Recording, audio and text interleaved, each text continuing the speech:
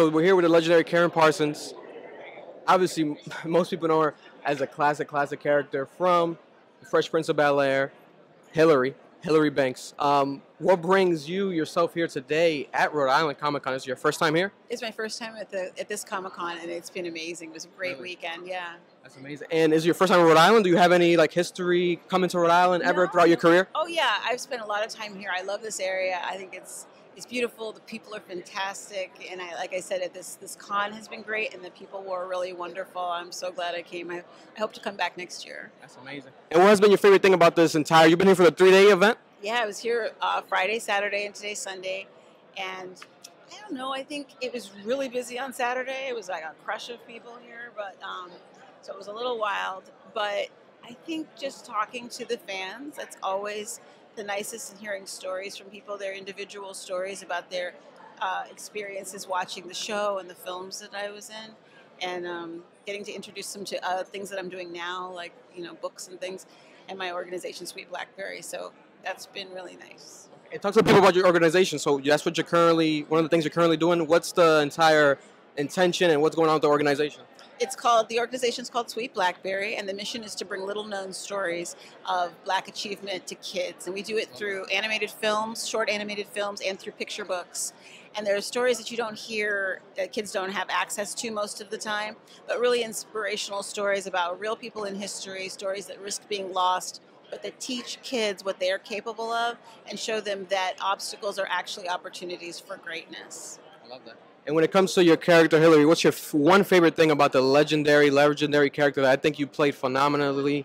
It's something that I think a lot of households can relate to when they see yourself. You're one of the, figures in that show that people's like, wow, I am a Hilary, or I know a Hilary in my family. What's your one favorite takeaway of this legendary character that you played, of arguably the best show of all time? Oh, that's really nice. Well, I think when I played her, I had a lot of fun with her. It was a very fun character to play, and a real great commentary, because she was so full of herself, and so some of that was very humorous to me. But I can say now, looking back at her, that I appreciate her kind of unapologetic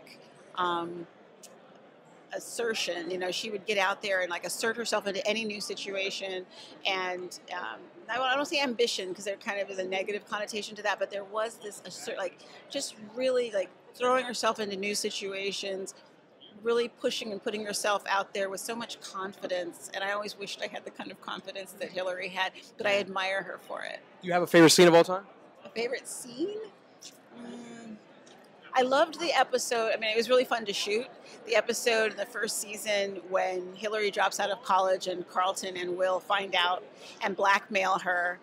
That was a particularly fun episode to shoot, partially because the audience reaction when they see Carlton turn on her as well as Will, the audience's reaction was priceless. They started stomping their feet in the stands. They were so happy to see her get hers, and so it was really funny trying to keep a straight face through that.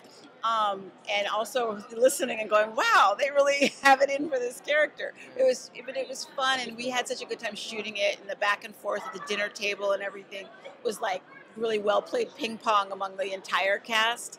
And we just worked so well together that it was like sports, like playing really well with a team that plays good together.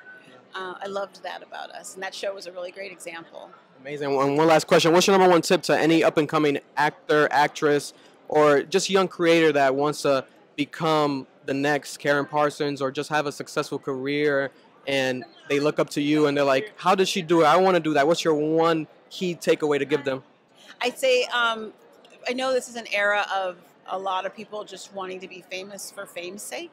Yeah. I think it's empty, and I don't think it gives you anything. But I think if you really apply yourself to the thing you love, whether it's art or music or acting or building things or creating in any way, writing, anything, if you really apply yourself and you work your best at it and find the joy in it and follow your joy, not what other people tell you should be doing, but follow your joy and work on it constantly and play constantly and stretch and grow, you will achieve what you want. But it won't be empty fame.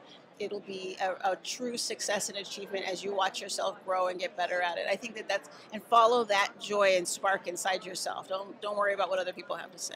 I love that. It's been an honor. Appreciate your time. Thank you very much, Karyn. Enjoy your time, the rest of the time here in Rhode Island, and God bless you. Thank you. Thank you. They gon' love me for my ambition.